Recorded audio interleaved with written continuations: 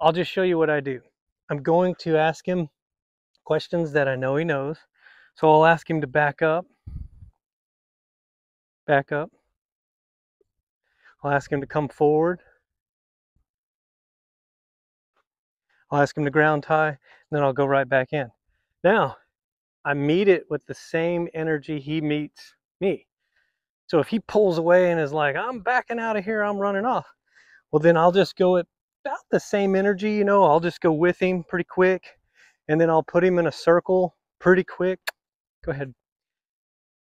And get him to do, go ahead, questions I ask him. And then I'll push that hip, create some draw, come right back in, ground tie, rub him to a stop, and then I'll go right back into, say it was this hoof here, I'll go back into trimming this hoof. So it's real simple. He just triggered a body response of relaxation. So as an example, when they start wiggling and pulling away, you know, he's not tied, he is free to go. So he's basically saying, I'm bored, or I don't want to do this anymore, whatever the case. Then I have to do something to ask him, you know, become more important than what he thinks he wants to go do.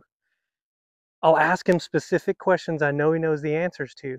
Maybe at a heightened, you know, on a scale of 1 to 10, maybe at like a 6 or a 7, get his attention, bring him back to what I wanted to do, release the pressure of the question, ground tie, rub him to a stop, go right back into doing what I'm doing. So when I picked up that hoof, let me see your hoof.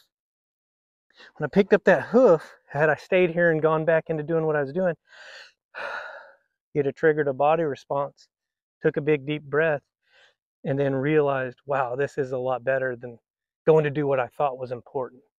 So hopefully you've learned my 5 levels of horsemanship, level 1 through 5.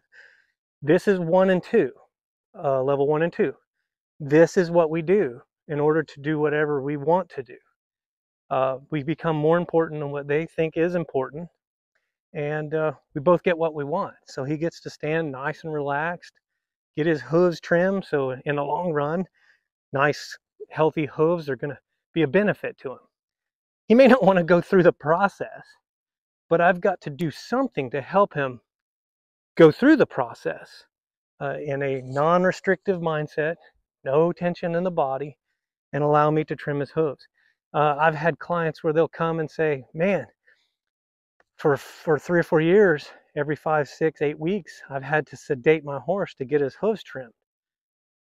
The very first time that we introduced level 1 and 2 to that horse, we could trim his hooves with no sedation. So it's that powerful. It is that real.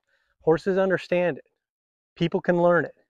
I highly suggest you get my book, Learn 5 Levels of Horsemanship.